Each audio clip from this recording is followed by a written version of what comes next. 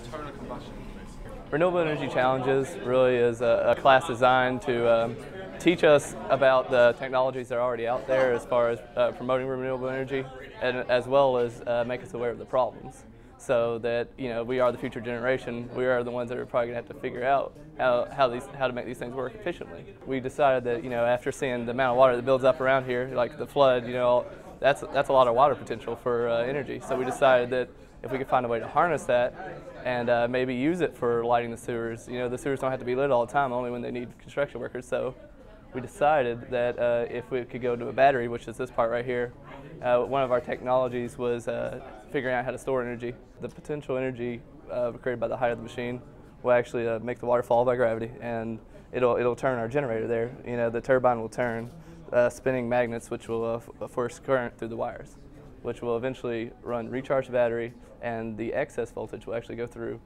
and light the LEDs. The course mainly, we are talking about several energy themes, for example solar cells, fuel cells, and also other electrochemical energy storage like lithium-ion batteries. Our project is a scale model of a facility they're discussing about building on UofL's campus. It's about 5 to 10 parking spaces for plug-in hybrid vehicles that'll use solar panels to both protect the cars from the weather and provide shade, as well as charge the battery.